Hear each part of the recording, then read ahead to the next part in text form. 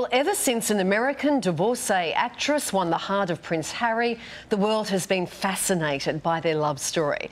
But far from the fairy tale it promised to be, their relationship has been plagued by controversy, a shock split from the royal family and, of course, that Oprah interview. Now, perhaps most surprisingly, some of the more vocal critics of the Duchess have been within her very own family. Meghan's half-brother, Thomas Markle Junior, was, until last night, appearing on Big Brother VIP here in Australia. Over the past couple of weeks, we've seen him go from taking little digs at the Duchess and Prince Harry to doing a complete 180 and writing an apology letter for his past behaviour. Thomas Markle Junior joins us live from Mexico this morning. Hi, Tom. Let's start with Big Brother. What a ride. We saw you exit last night. How did you find your time in the house and on the show? Yeah. Good morning, guys. What an incredible experience.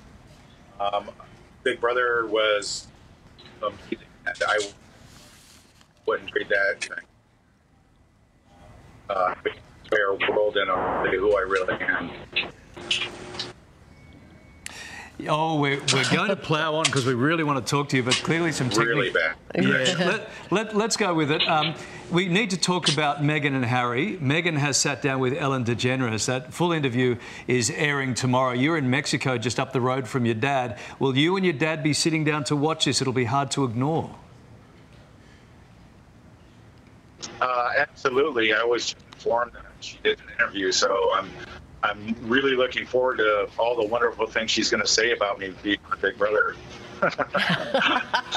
You haven't heard from her at all? No, nobody has. It's unfortunate, you know. So, you know, I did my job on Big Brother. I planted the seed, and I poured my heart out. So she's got, you know, hopefully she does the right thing and says the right things on Ellen.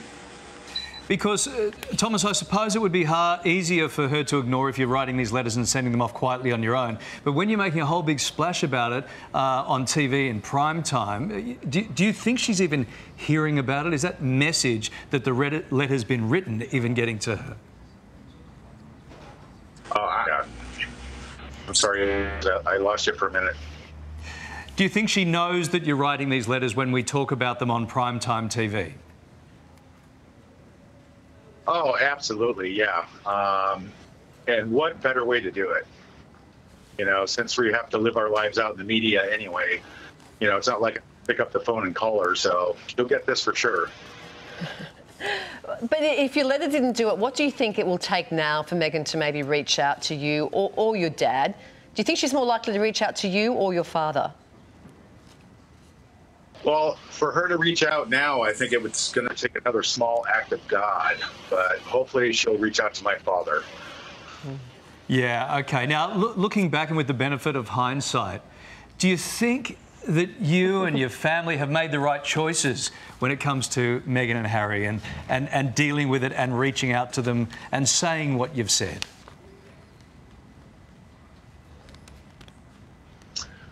Well, there's no instruction booklet when you go from a private citizen. Oh, dear. What? Can you hear me? We've got you back again now. We got up to the bit where you said there's no instruction booklet. Then we lost you. Yeah, there's no instruction booklet for the dealing with the media. So we've all made mistakes. But like I said, that's the past. And tomorrow's a new day. And hopefully it works. Thomas, take us through. What are you doing in Mexico? We know your dad is there. Are you just there for a visit? What does life look like for you now outside the Big Brother VIP house? What do you do? Well, you know, I'm going to pursue some personal projects that I want to do, and I like spending time here with my father and making sure he's okay. So I got a place a few doors down from him, and I visit. I'm a grandson. I'm a grandfather now, and then I was informed yesterday that I'm going to be a grandfather again because my other son, his wife is pregnant and his girlfriend's pregnant. So the family's growing. So it's just been nice to visit with everybody. Yeah, yeah. Are you? What does your dad think of everything? What does your dad think of you being on Big Brother? Was he across that? Yeah, he really loved that, and that was a really big deal for my father to send that video to the Big Brother Hotel. As everybody knows, it broke me up, and I cried a little bit because that's a big move for my father. And I'm just, I'm glad at least I'm there for him, and we have each other's back. So, yeah, it's all good.